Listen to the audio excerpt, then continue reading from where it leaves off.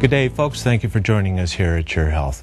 Many of you watching today have recently lost a spouse, and you are quite unsure if you can carry on. Well, on today's program, Dr. Richard Mabry joins us. He has written a book, The Tender Scar, Life After the Death of a Spouse.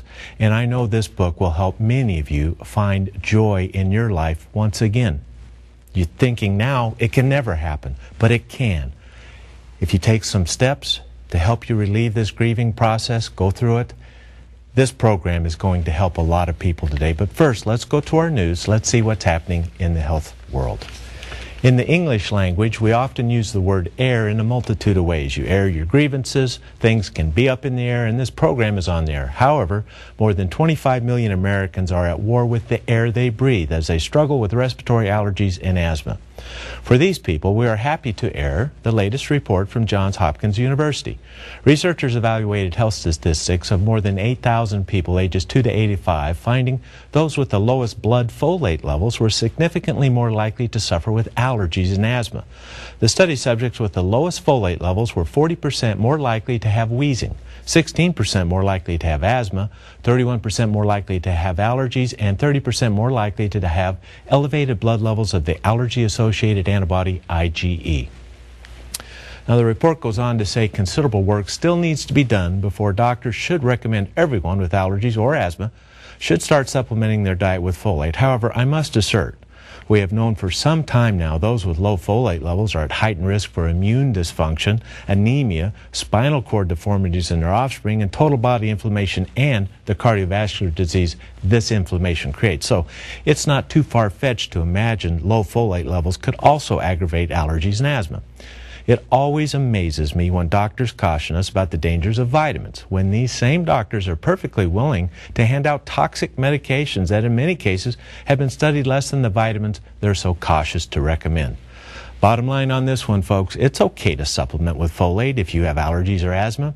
We already know you need it for blood production and for lowering your cardiovascular disease risk. Well, how much should you take? Most authorities consider a 1 milligram daily dose of folate entirely safe. Walt Whitman once wrote of a commonly held sentiment, "Give me the splendid silent sun with all his beams full dazzling." Perhaps our recognition of the need to be engulfed in sunlight reflects the sun's essential life-giving properties. And the findings of new research from Australia confirms the essential role of the sun and the vitamin D it provides. Get this, folks, the study found those admitted to an intensive care unit with low vitamin D levels are more likely to be the sickest and to die. The researchers evaluated 42 consecutively admitted patients into an endocrinology intensive care unit, finding 45% were vitamin D deficient. They also found the sicker the patient, the more likely they were vitamin D deficient. Of the 42 patients studied, there were 3 deaths, and those 3 patients who died had the lowest vitamin D levels found in the study. Folks, this study from the New England Journal of Medicine is most fascinating. The conclusion again, if you're admitted to the ICU because of serious illness and you have a low vitamin D level, well, you're in for a tough haul. Now, the researchers are quick to point out all the 42 patients admitted to this Australian ICU had endocrine or hormone-based diseases, so the results are somewhat biased. But I think these researchers are onto something critically important. We have known for a long time now having a low vitamin D level can lead to chronic health problems such as osteoporosis or even cancer, but this study shows vitamin D deficiency can also lead to acute life-threatening disease. This team of researchers wants to conduct a second study, one that gives vitamin D to critically ill patients to see if they are more likely to get well. And of course, we will keep you up to date on the results when they come in. Today on Your Health, Dr. Richard Mabry joins us. Dr. Mabry has written a wonderfully insightful and helpful book titled The Tender Scar, Life After the Death of a Spouse, where he offers hope and healing for the brokenhearted.